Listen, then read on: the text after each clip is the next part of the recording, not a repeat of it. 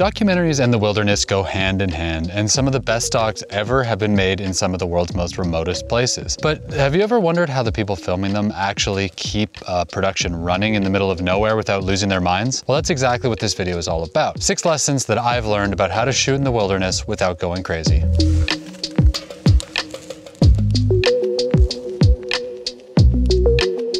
Hey guys, welcome back. And in case you missed the last couple of videos, I'm obviously not in my office right now. I'm still way up in the Canadian Arctic, where I'll be for the next 2 months or so shooting a TV show. Because even though it seems like all I do is make these YouTube videos, I'm actually a full-time DP, and so for the next while anyways, we're gonna have to make do without all the studio lighting and soundproof panels. But since this video is about filming in the wilderness, I guess it's pretty fitting. Of course.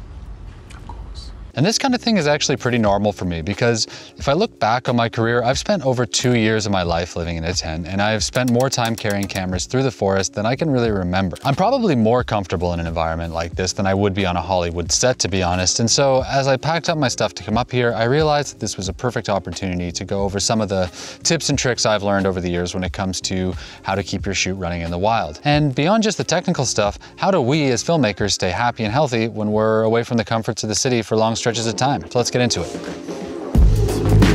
Well, to start with, you can have all the best gear and be super motivated to get out there and shoot, but if you can't get the stuff you want to the right location, it's not going to do you much good. So even for me to walk around these woods and to find a place to actually sit down and set up the camera to make this video, the very first tip that I'd probably give anyone thinking they want to shoot in a remote place is to make sure you have a great backpack. And to me, a great backpack isn't one of those space age looking things that are all smooth and futuristic.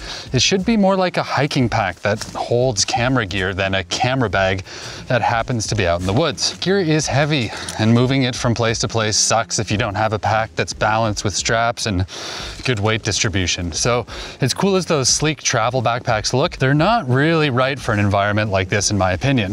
Hold on, I think there's a clearing up there where I can put this stuff down and actually show you what I mean. Okay. All right, is that level? Yeah, I think so. Okay, so what makes a great camera pack for me? Well, the first is that it has to be designed to carry heavy loads for long periods of time. So it should really be designed more like a hiking bag than a cool camera bag. It needs really solid straps, a really good hip belt to take the load off my shoulders, and it should be made out of a tough, weather-resistant material. I also think it's a great idea if it opens from the inside part, or this part, the part that sits against your back, however you describe that, because that way you can put the bag on dirty or wet ground and still get in at your stuff while keeping the tough side facing down. I personally use f-stop bags, but there's a lot of other great companies out there who make great packs. This really isn't about me promoting one brand or another. The point is that if you want to bring your gear into remote or rough locations, it all starts with a pack that's designed to be in those environments. And while we're out here, the next tip is just as important as having the right backpack, and that's making sure that you're dressed properly. Because if you're miserable out here, you're not going to do your best work. Again, we're going to take our cues from the backpacking and mountaineering worlds here by dressing in layers. Now, if it's super hot where you're working, you really just need to prioritize one comfortable base layer that covers you from the sun. But if you're working in places like I am right now, where you're dealing with cold, wind, rain, snow, sometimes all of those things in the same day, it's all about stacking layers on top of each other. It starts with your base layer, which is what goes right up against your skin. And for me, there's nothing better than a long sleeve merino wool shirt. You never ever want your base layer to be cotton, because you're gonna freeze the second it gets wet.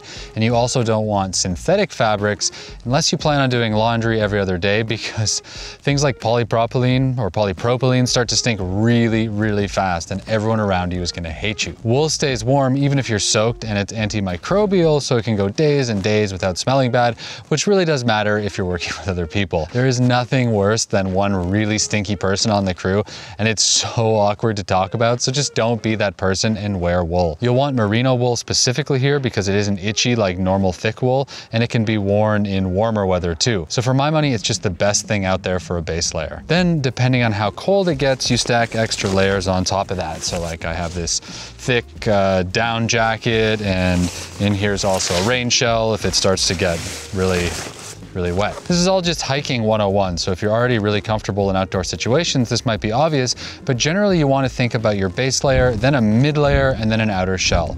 The base layer traps heat and moves moisture away from the skin. The mid layer insulates and keeps you warm, and the outer layer or shell blocks the wind and keeps you dry. So like for me right now, it's pretty warm out, but the temperature's fluctuating like crazy. So in the morning it's freezing and I've got like a down jacket on, then a shell over top of it. And then as it gets warmer, I take one layer off and then another layer until right now where it's pretty nice and pleasant and I'm just down to my base layer. Later in the season, as it gets colder and colder and then below freezing, I'll use a thicker mid layer or even 2 mid layers. And when it gets really cold, I'll swap out the rain shell for an insulated jacket that's still water resistant. By the time I leave here, it should be about 40 below. So those extra layers are going to be super important. And since I just mentioned rain shells, this is probably a good segue into the third tip, which is that when you're filming in environments like this, rain is your worst enemy. Nothing will shut your camera gear down faster than water, and even tiny amounts of moisture can be enough to wreck a camera if it gets into the wrong place. On this production right now I'm on, for example, we have 5 camera bodies with us, even though there's only 2 DPs, because on a long enough timeline, it's almost guaranteed that we're gonna have problems, and most of those problems start with rain. So I always wanna make sure that I have something with me that I can cover my camera with in case it starts raining. The premium version of that might be something like this, which is a custom fitted porta-brace cover that's built specifically for the cameras we're using, which right now are Sony FS7 Mark I, super old cameras. I have something similar to this that's made for my FX9, and they make versions for almost every camera system out there. They're not cheap at all, but if you're dealing with rain a lot like I am, they're worth it, and you can shoot in some pretty wet conditions with something like this. Now, if you're only dealing with occasional unexpected drizzles and you just need something to hold you over until you can get to cover, then you could save a bunch of money and just use one of those elasticized backpack covers. You can get these really cheaply on Amazon, and you just stretch the elastic all around the important bits. And even if it's not quite as elegant as a custom porta-brace, it will keep your camera dry enough for most reasonable conditions. Oh, and when it comes to your audio packs, a pro tip is to keep a couple condoms with you. You can stretch them around a wireless transmitter and they'll stay dry through pretty much any kind of rain. And even though your subjects are probably gonna look at you a little funny when you pull them out in the middle of the forest, they really do work. And while we're on the topic of rain damage, the 4th tip I wanna give you is that if you want to do your best work in tough environments like this, you need to let go of your gear anxiety and accept the fact that your stuff is probably going to take some damage. Now, I know that gear is a massive investment for people and that it hurts to put it in harm's way. I actually destroyed my own personal FS7 a couple years ago with my own sweat while working in a bat cave in Kenya.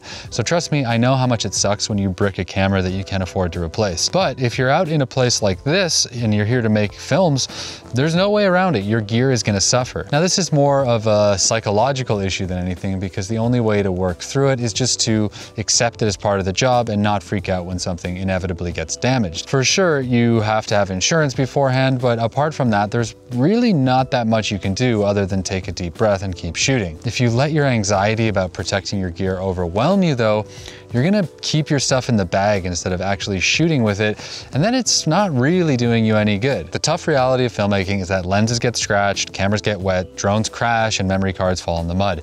It's just the way it goes. So get a good rain cover, get insurance, and the best backpack you can, and then do your best to let the gear anxiety go so you can get back to getting the shots you need to tell a great story. And that's a great segue into my 5th tip, because when your stuff does get dirty, as it will, you're gonna wanna have a solid cleaning / toolkit on hand. Now, building up a filmmaking toolkit, which is pretty much the same thing as a camera assistant or AC pouch, is one of the best bang for your buck investments you can make when it comes to gear. This is mine, and it's not glamorous or sexy or anything like that, but the usefulness to price ratio is crazy.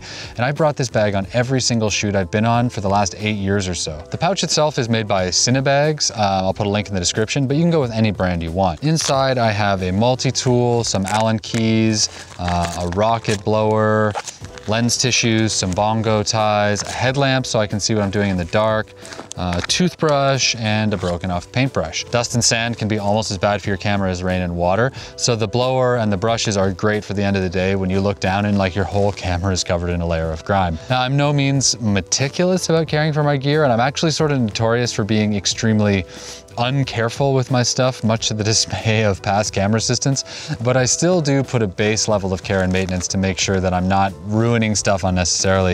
And for the most part, my gear keeps on working. So build up a cleaning kit early on. It's cheap and it's never gonna go out of date. And when you need it, you really need it. Okay, so the sun is starting to set and there are a lot of bears up here, grizzly bears and black bears, so I wanna get in before night falls. But one thing I've noticed about filmmakers, myself included, is that we can be really bad for bringing a lot of stuff with us on every shoot that may or may not get used. As my camera assistants have learned the hard way, yes, we really do need 9 V-mount batteries and 5 lenses carried into the woods today. But even though more than one of them has probably cursed me as they lugged a bunch of stuff through the bush, the truth is that I really have to force myself to be selective in the gear I bring on remote shoots like this. And that's the last tip for today. Be selective with what you bring and prioritize versatility. Like if I look inside my shooting bag right now, which we're not actually gonna do because that's for another video, I've only got 3 lenses with me, a 24-105, a 60-600 super zoom, and a 100mm macro. Now, do I think these are the best 3 lenses that have ever been made and are gonna get me the best quality possible? No, not really.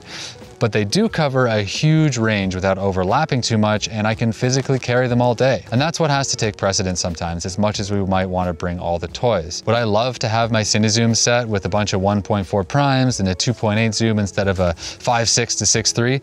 Definitely. Does it make sense to crush myself to get that stuff here so that I'm gonna have a hard time keeping up this pace day after day for 3 months? No, it doesn't. So when it comes to working in remote spots, you're gonna have to make sacrifices when it comes to the gear you bring, and unless you have a team of porters and a bunch of super strong ACs, there's no way around it. So my best advice for prepping your gear and your shooting bag is to take a hard look at what you're bringing and ask yourself, is this a must-have or just a nice to have?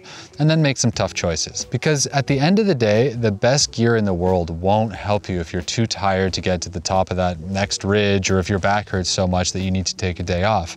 Focus on versatility and save those extra fun toys for the shoot days when you have a car nearby. So there we go. 6 tips for how to make your life a little bit easier when shooting in remote wilderness locations. I'm gonna be out here for the next couple months at least, so there's a lot more videos coming up, including a full bag tour, maybe like a day in the life, and whatever else you might be interested in. So drop a comment if you really wanna know something about working in a place like this, and I'll do my best to cover it soon. Hope that one was helpful, and for now, I need to get out of here before the safety guys chew me out. See ya.